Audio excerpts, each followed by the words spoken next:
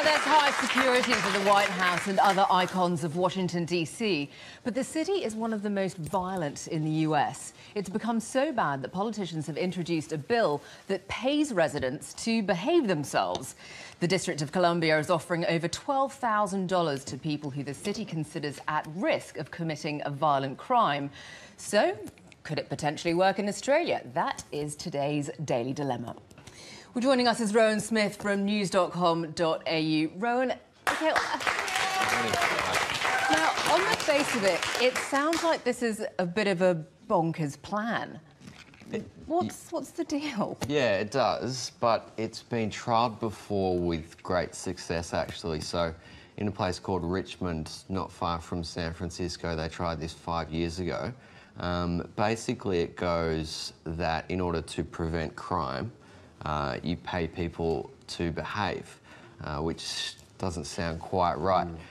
They go through behavioural therapy, and then if after 12 months they haven't committed a crime, they're paid the equivalent of about 13,000 Australian dollars.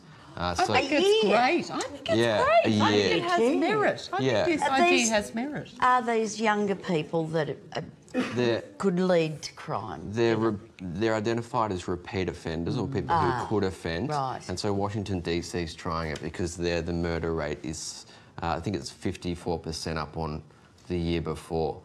People obviously think, you know, it's a bit controversial because some people say that why should we pay... Well, isn't it rewarding bad behaviour? Yeah, rewarding bad behaviour or something that everybody else does. Stopping the behaviour, though. We're stopping the behaviour. It's an incentive to and behave. We bribe kids. We bribe kids to behave. I agree. We give them stamps. We say, here's a money reward if you do the right thing. Yeah. I mean, it's an here's interesting a one. present if you do the right thing. I mean, I haven't killed anyone for almost 40 years. Where's my money? There is a sort of...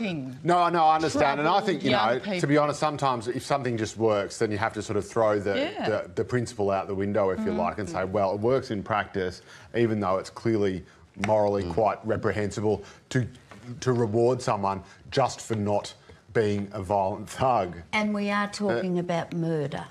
Yeah, we're so talking... what do you put a price on it? We're talking about crimes that don't happen, I guess. It's a bit like Minority Report. We're talking about pre-crime here. And it's strange that and it doesn't involve people who are actually up for criminal charges, does it? It just involves people who are anonymously identified as likely to commit a crime. Rowan, just very quickly, do you think that something like that could work over here?